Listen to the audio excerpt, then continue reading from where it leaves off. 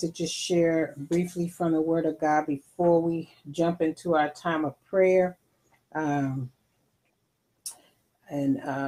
2 Corinthians chapter number 2 and verse number 11. This is a scripture perhaps that is familiar with some, but let me read it to you. It says, well, I'm going to start at verse 10 just for a second, give you a little bit of context. This is Paul, of course, writing to the church in Corinth. He writes to them a lot of things about living godly lifestyles. In verse 10, it says, now whom you forgive anything, I also forgive. For if indeed I have forgiven anything, I have forgiven that one for your sakes in the presence of Christ. Verse 11, lest Satan should take advantage of us, for we are not ignorant of his devices. We are aware, Paul is saying, that if we're not careful, we will allow the enemy to use us, to take advantage of us, to manipulate us, to maneuver, and to mess us up, to get us off track from our purpose, to get us distracted from what God has called us to. We don't want to be ignorant. He said we are not ignorant of his devices. And we know he has many devices. He has many schemes. He has many plans that he uses to get people off track. What's sad is that often the devices he uses are the people of God, that we allow ourselves to get in our flesh and to allow the devil to use us. But nevertheless, the Spirit of God, who gives us wisdom, who leads us into all truth, who reveals things that are yet to come to us. And all of this, you can read about the Spirit of God. John 14, 15, 16, his role is to guide us into all truth. He will not let you be ignorant. You know, he gives you discernment. He gives you wisdom. He gives you a word of knowledge. Read that in 1 Corinthians 12 about all the different gifts that he can give you. And when you do, you're going to see that the devil has devices that he will set you up to try to get you distracted from your purpose. That's why Jesus was in the Garden of Gethsemane, and he was praying because he knew his call. He had a purpose. He had a plan. He came to earth with one task in mind. That is to seek and to save that which is lost. He came with the intention of taking on the sins of the whole world and then dying for us all so that we could have eternal life. He did not want the devil to distract him. And so he took, his inner circle and went out to pray and said, pray for me while I go over here and pray for myself. And you know the story. He prayed and the word of God says, sweat like drops of blood. That's how intense the prayer was. He prayed that the devil would not cut in on him because watch this, he was man and he was God. Man on the outside, God on the inside. Just like us, the Holy Spirit lives in us. We are man, but we are godly because the Holy Spirit lives in us. The key for us is to not let man override God's will in our lives, to not let our flesh take dominion over our spirit and our calling and our purpose. So we want to be aware of the enemy's tactics. And so Jesus said to them, watch and pray. In other words, don't just pray and be blind. Watch and pray. What does that mean? Pay attention to what's going on. Pay attention. If I'm praying for somebody who's sick, maybe right now they got a bad cough, and I pray specifically about that. And then maybe that goes away and they got a fever. I pray specifically about that. I'm watching and I'm praying. But I'm watching also the enemy's tactics because he will try to come at me from different angles to try to distract me. You ever notice that, things can be fine until you get on your knees to pray or you pick up your Bible and it's like suddenly you just get so distracted, bombarded with all kind of thoughts, or you feel so tired you can't even keep your eyes open all of a sudden. These are tactics of the enemy to keep us from doing what God has called us to do. We have to watch and pray. Pay attention, saints. Don't just be blind. Don't be allowing the enemy to distract you to the place where you're not doing what God called you to do. And your emotions are a place where he would try to come at you try to use people to attack your heart. But watch this. I want us to borrow a page out of Paul's book. Look at it again in 2 Corinthians. He says 2:11. He says, lest Satan should take advantage of us. What does that mean? Go back to verse 10. He said, whoever you forgive, I forgive. You know, unforgiveness planted in your heart, the scripture says, will be like a bitter root. It'll take plant in you and be a bitter root that grows up to defile many. How many know if we're not careful and we let unforgiveness and bitterness grow in our heart, we are yielding ourselves, and that's a tactic of the enemy. Because if I'm bitter against you, if I'm angry all the time, if I'm not forgiving of you, now the enemy has a stronghold. He has a spot in my heart, I like to say, a dark spot. So that means that's less of my heart available to love God according to my Father's will. I'm not able to look out for that person. I'm not able to pray for that person because now I got all this bitterness and this anger and this unforgiveness in my heart. And consequently, the devil has gotten his foothold in. He's using his device and he's using it against us. He's taking advantage of us, like Paul said. Oh, you hurt, you angry. When people say this or that about you, let me make sure they talk about you more. Because if that's all it takes to keep you from getting focused on the things of God, I'll constantly bring that your way. You got to pass that test. I'm so grateful to God today. Because when the enemy comes in like a flood, he said he raises up a standard. His word will war against that thing and keep me from being overcome. I'm encouraging you today. Don't let the devil get a foothold. Don't let the enemy cause you to or allow the enemy to take advantage of you. Don't let him use you as a tool. Don't let him distract you. Watch out for his devices. His devices are a division. You know the word of God says a house divided cannot stand. So you think it's an accident that he's constantly trying to bring division between you and other people who say they love God? That's not an accident. That's a device of the enemy. That's a distraction from the devil. That's a way to get you to get off course. And if I can get you off course, I know that you're going to be so distracted, you ain't going to mess with me. Because if we busy fighting each other, who going to fight the enemy? Who going to fight against the things of darkness? We too busy cutting each other up. I am so profoundly, eternally grateful that God allowed me to see in his word when he said, my food, in John 4:4, my food is to do the will of him who sent me. I looked at that thing and I meditated on that thing and I realized, you know what? When I'm empty, when I'm not doing the will of God, I'm empty. I'm not eating my food. I'm more susceptible to be used by the enemy. I'm more susceptible to be ignorant of his devices. I'm more susceptible to let him take advantage of me. I'm so glad that God opens our eyes to let us see the strategy the enemy will use so that we can know exactly how to pray and exactly how to keep moving and not be distracted, not be caught off guard, not be put in a posture where we're doing something stupid. I wish I had a witness up in here and not even realizing it.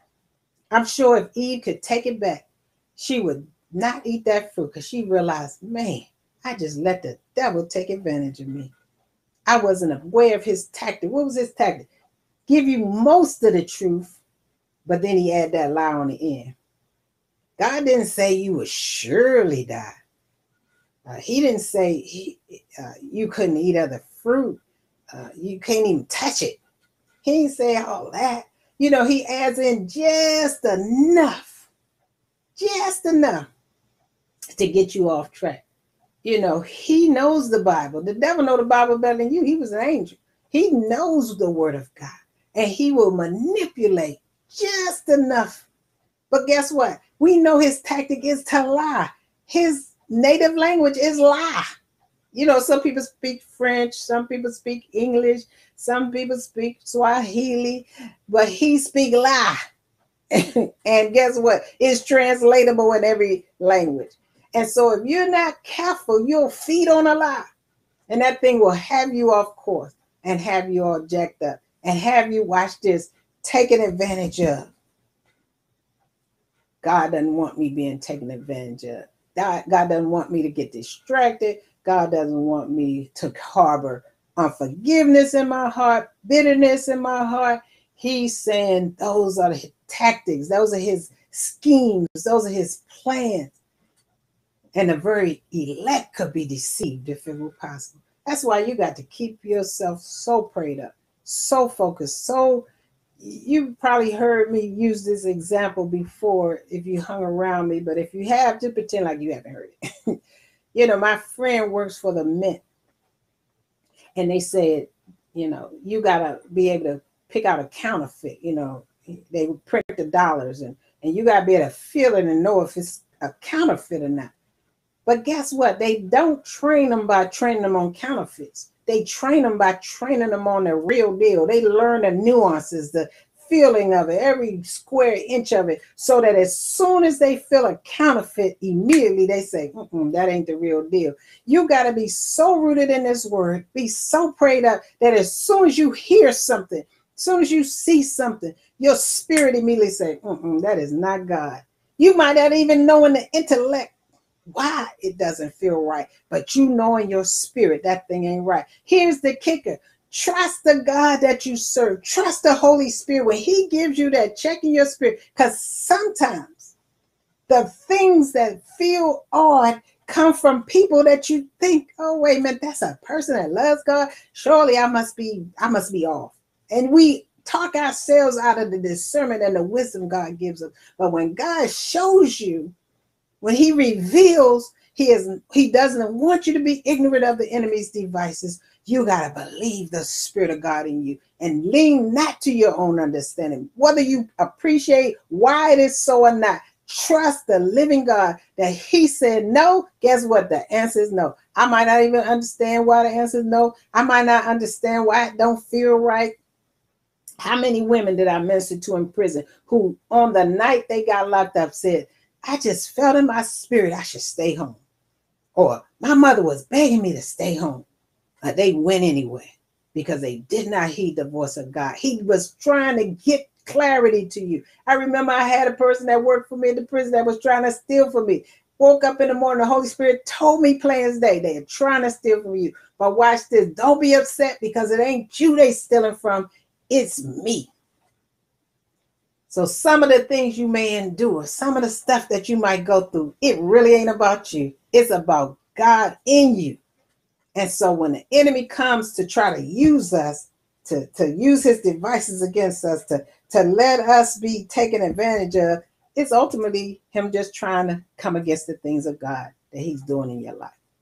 So watch and pray, saints. Pay attention. Don't allow yourself to be ignorant of the enemy's devices. Know that all these things we are praying about are God's will. Why? Because the word tells us so. So reject doubt that says, oh, that's never going to come to pass. Reject those voices that say, oh, look at that offense. Take that offense on. They did this to you. They did that. Now you walk around all puffed up and angry. Can you pray right? No, because your heart ain't right. Let all that foolishness go. That's a device of the enemy. And then walk according to God's will. Do what his word says. Eat your food. Do the will of the Father for you. Find out your purpose. Focus on who you are in Christ. And all that other stuff will roll off your back like water. Because the Holy Ghost will not let you be ignorant. I'm so grateful that he always reveals what the enemy is up to. It's up to us to use that wisdom, whether it's watching and praying, or knowing specifically how to pray for somebody, whether it's watching and praying, seeing the angles and the arrows that the devil's trying to throw at you to get you out of your place. Stand firm. What did he say? After you've done all the stand. And that's my word for you today. Be aware of the enemy's devices and stand on the word. Watch and pray. Watch this. Watch and pray. Don't just watch. Don't just pray.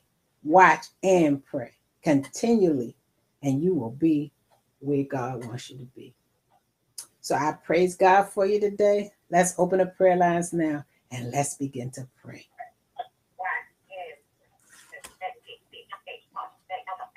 Hallelujah, Father God. We bless you and we thank you. We thank you, God, that indeed you knew this day was coming before it ever came.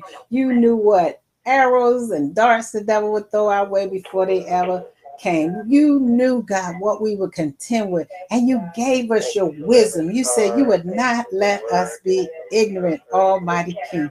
You had already ordained what we would have to deal with. You saw it coming, and you already gave us the wisdom to know how to contend with the enemy's devices so that he could not take advantage of us.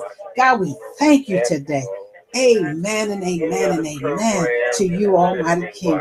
God, we come out of the wisdom that you have given us, believing that you have called us to pray in such a time as this. Believing, God, that it's not an accident that you put us in this posture in the time when the enemy is roving about, looking for someone to devour, looking for someone to deceive. Lord God, we come in the name of Jesus. We confess our own faults. We ask you to forgive us our transgressions.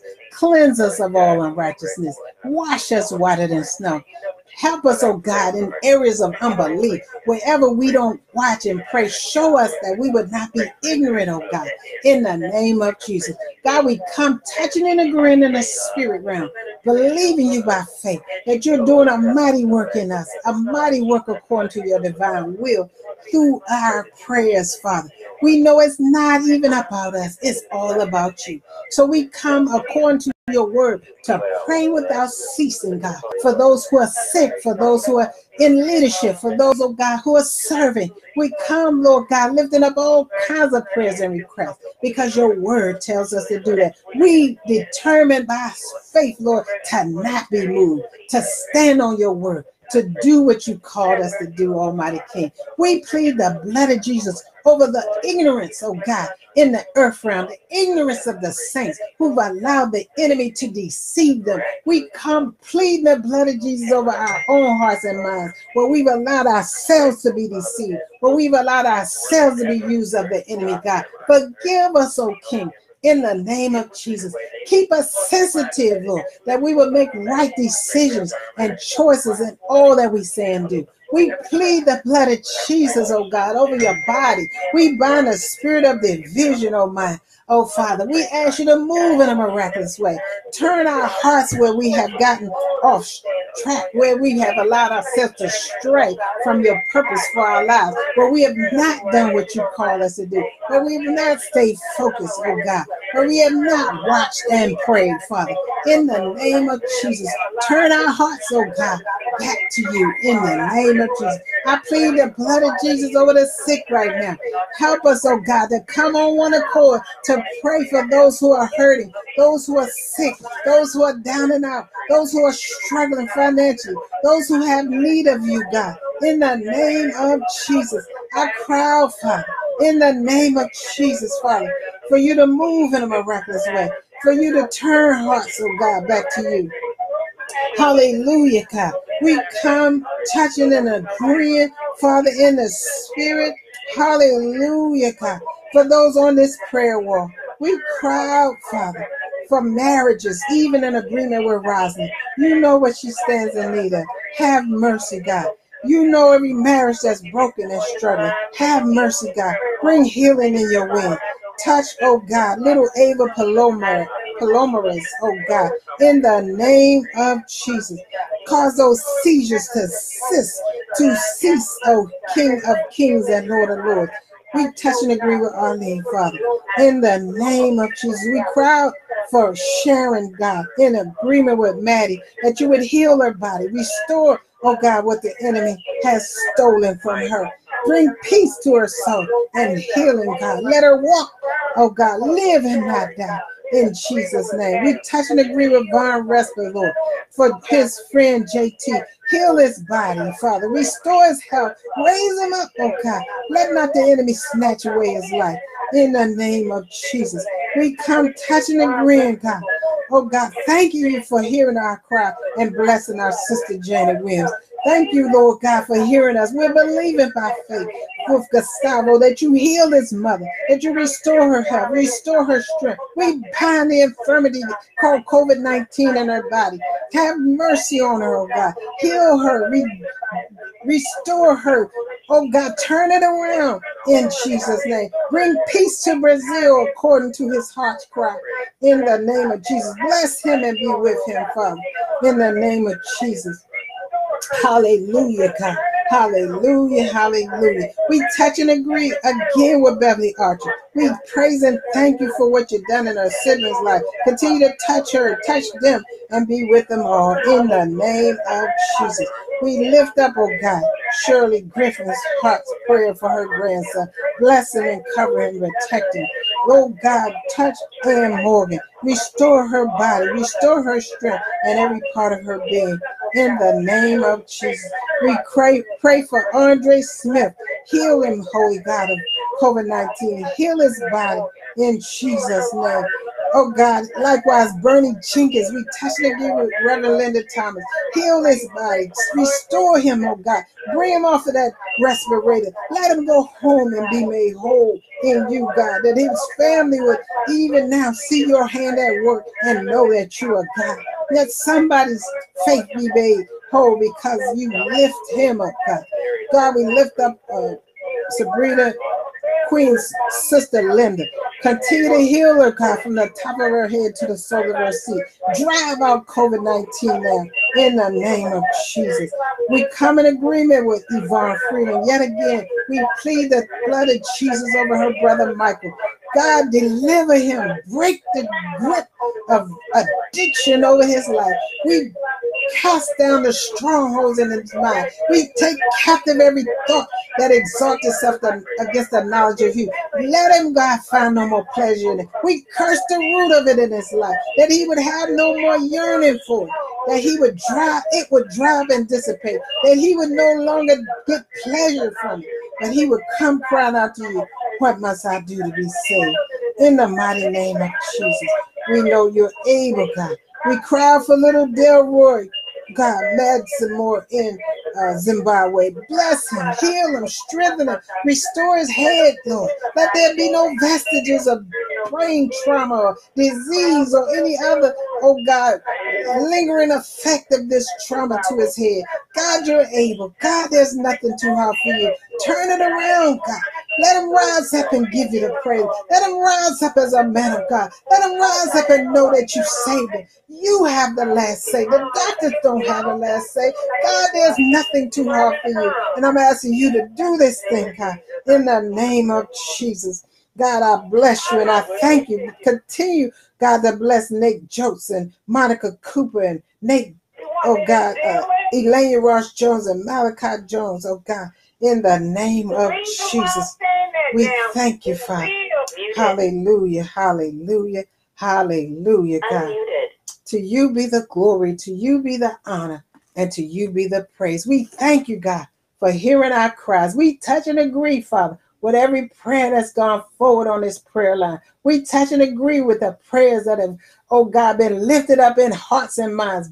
Here's Psalm 107:2 and Jackie Wallace Barnes. And oh God, truly heard. Hear their cries, oh King, and answer them and bless them. Oh God, in the name of Jesus, Father, we thank you. Bless Mary Dickey and hear her heart's cry. We touch and agree with each and every one of them. Even Deaconess Marilyn Hines, we touch and agree, God, that you do exceedingly abundantly more than she has asked or thought, Lord God. And touch her life, touch her family, touch all these families represented, oh God, on this prayer line. We plead the blood of Jesus over them, believing by faith that you are moving in our midst. You are hearing us, God. You're making a way where we see no way. You are God Almighty. You're God all by yourself. Surely there's nothing too hard for you. Even with the enemy with desire, Lord God, to cut in on us, I thank you that you're well able to keep us from falling and to present us faultless before your glorious throne. We will not yield to the tactics of the enemy, God.